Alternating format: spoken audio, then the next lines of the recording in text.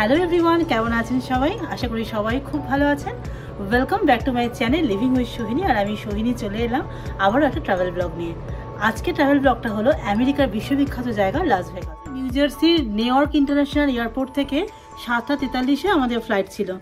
United airlines ছিল এবং প্রায় 11:30-12টা নাগাদ আমরা আমাদের ফ্লাইটটা লাস ভেগাসে বোর্ড করে। তো বোর্ড করার সময় এত সুন্দর লাগছিল। ফ্লাইট থেকে একটা ভিউ আপনাদের সাথে আমি শেয়ার করেছি আমার এই ব্লগের শুরুতেই, হয়তো আপনারা অনেকেই দেখেছেন। তো তারপরে আমরা উঠি শাটেল নিয়ে হিলটন হোমউডসে। তো হোটেলে এসে এতটাই টায়ার্ড ছিলাম যে আর ভিডিও করা হয়নি। তো সেই কারণে ঘুম থেকে উঠেই সরাসরি শুরু করছি আজকের blog, first day of Las Vegas. তো এই হিলটন হোমউডসে কমপ্লিমেন্টারি ব্রেকফাস্ট আছে। তো তাই সকাল সকাল ঘুম থেকে উঠেই ব্রেকফাস্টে যাব। আর ওখানে কি কি মেনু থাকবে আজকে বাফেটে, তো সেটা আপনাদের সাথে শেয়ার করব। এবং তার সাথে এই হিলটন হোমউডসের হোম ট্যুরটাও আপনাদের সাথে শেয়ার করব। আর আজকে ইচ্ছা আছে আমাদের গাড়ি রেন্ট করে কিছু লাস ভেগাসে কিছু সাইট সিনে যাব। দেখা যাক কতটা যেতে পারি। তো চলুন দেখে আপনাদেরকে দেখাবো। এটাই ছিল হিলটন হোমউডসে আমাদের রুম।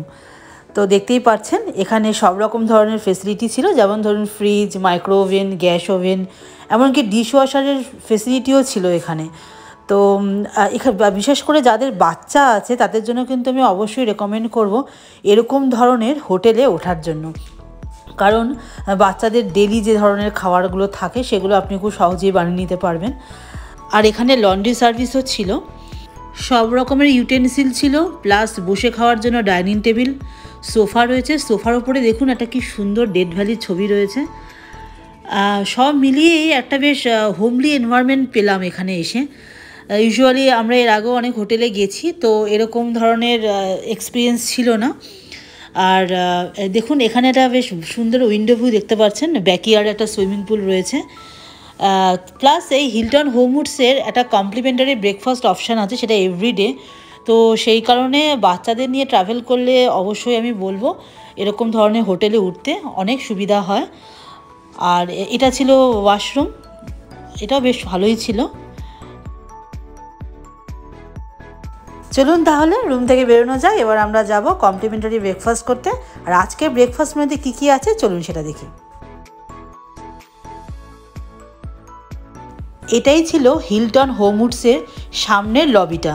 তো এটা ক্রস করেই আমরা যাব, এর পিছনেই কিচেন রয়েছে, আর ওখানে গিয়ে আমরা করব কমপ্লিমেন্টারি ব্রেকফাস্ট। তো চলুন।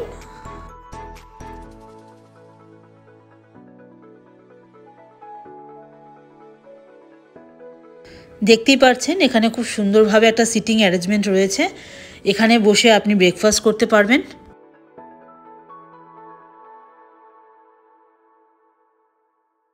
স্পেশালি এই কিচেন এরিয়াটাতে আসার পর আমাদের বেশ একটা ঘরোয়া পরিবেশের মতো মনে হচ্ছিল, বিকজ এরকম ধরনের হোটেলে এরকম ধরনের এনভায়রনমেন্ট এর আগে কখনো এক্সপিরিয়েন্স করিনি। তবে যাই হোক, আজকে মেনুতে কী কী আছে চলুন চট করে আমরা একটু দেখে নিই।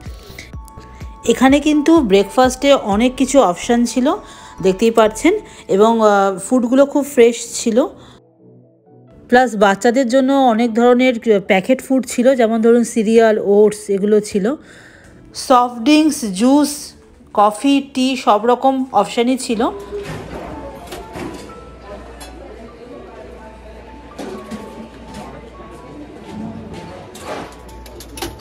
এখানে দেখছেন মাফিন, ব্রেড, বেগেলস।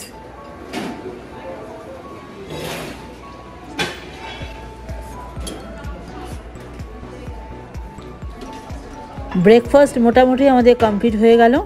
আমরা এখন ব্রেকফাস্ট কমপ্লিট করে বেরিয়ে পড়েছি কার রেন্ট করতে। এক সপ্তাহের জন্য একটা আমরা কার রেন্ট করব, সেই কারণে আমরা এখন যাচ্ছি লাস ভেগাস স্ট্রিপের সামনেই একটা কার রেন্টাল এজেন্সিতে। সেটার নাম হলো ফক্স রেন্টা কার। আপনারা দেখতেই পাচ্ছেন আমরা অলরেডি এখানে ঢুকে পড়েছি। এখান থেকে আমরা একটা কার চুজ করব। যদিও ফক্স রেন্টা কারের অনলাইন বুকিংও করা যায় বিভিন্ন ওয়েবসাইটের মাধ্যমে, তো তার একটা ওয়েবসাইট আমি আমার ডেসক্রিপশন বক্সে মেনশন করে দেবো, আপনারা চাইলে দেখে নিতে পারেন। আমরা এখন ফক্স কার রেন্টাল অফিসে ঢুকে পড়েছি। এখানে আমাদের প্রায় ঘন্টা দুয়েক টাইম লেগে গেল, কেন অনেক রকম ফর্মালিটিস ছিল। কার রেন্ট করার জন্য। যাই হোক, আমরা এখন কার নিয়ে বেরিয়ে পড়েছি স্ট্রিপের সামনেই একটা আইকনিক ডেস্টিনেশনে। তো চলুন ওখানে গিয়ে আবার কথা বলছি।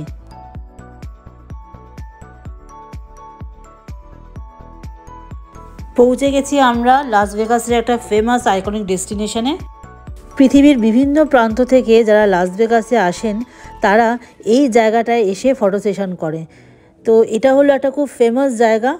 তো দেখতেই পাচ্ছেন, welcome to fabulous Las Vegas Nevada. খুবই সুন্দর জায়গাটা। আর এর পাশেই ওই যে দেখছেন লেখা আছে মোটর হার্লে ডেভিডসন সাইকেল। চলুন এবার আপনাদেরকে একটু চারপাশটা একটু ঘুরে দেখাই।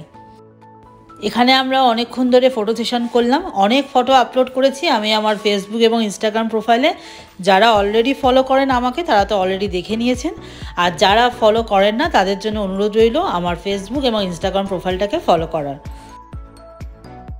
এটা দেখাতে দেখাতে আরেকটা কথাও বলি, এই লাস ভেগাসটা হলো আমেরিকার একদম ওয়েস্ট কোস্টে, আর এখানে কিন্তু আলাদা টাইম জোন। এটা কিন্তু প্যাসিফিক টাইম জোনের আন্ডারে পড়ছে। নিউ জার্সি থেকে প্রায় 3 ঘন্টা পিছিয়ে আছি আমরা। টেক্সাস ট্রাভেলের ব্লগে আপনাদেরকে এই আমেরিকার টাইম জোন নিয়ে বলেছিলাম। তো যারা দেখেননি তাদের জন্য কিন্তু টেক্সাস ব্লগের লিঙ্কটা আমার ডেসক্রিপশন বক্সে শেয়ার করা থাকবে। কথা বলতে বলতে আমরা চলে এলাম একটা পিৎজা চেনে। এখানে আমরা একটু খাওয়া দাওয়া করব, কেন বেশ সারাদিনই আমাদের অনেকটাই জার্নি হয়েছে, বেশ খিদেও পেয়ে গেছে। তো আজকে আমরা পিৎজা নিয়েছি, এখানে 2 রকম পিৎজা। কি নিয়েছি সেটা আজকে ইন্দ্রাণী বলবে আপনাদেরকে। আজ আমরা চলে এসেছি মাগুরাস পিৎজাতে সোহিনীর সাথে, সোহিনীকে অ্যাকম্পানি করতে। আমরা নিয়েছি এটা হচ্ছে ভেজিটেরিয়ান পিৎজা, আর সোহিনীরা নিয়েছে barbecue grilled chicken pizza. Let's enjoy. Pizza খাওয়ার পর বেরিয়েই দেখলাম প্রায় সন্ধে হয়ে গেছে, কারণ এখন আমেরিকাতে ফল প্রায় শেষ হতে চললো। তো সেই কারণে তাড়াতাড়ি সানসেট হয়ে যায়। তো এখন আমরা যাব হোটেলে, ওখানে ফ্রেশ হয়ে নেক্সট ডেস্টিনেশন হচ্ছে আমাদের লাস ভেগাস ট্রিপ, যেটা খুব তাড়াতাড়ি শেয়ার করব আপনাদের সাথে পার্ট 2 ব্লগে। আজকের ব্লগটা কেমন লাগলো অবশ্যই কমেন্টে জানাবেন, আর ভালো লাগলে আমার চ্যানেলটিকে লাইক, শেয়ার এবং সাবস্ক্রাইব করে দেবেন।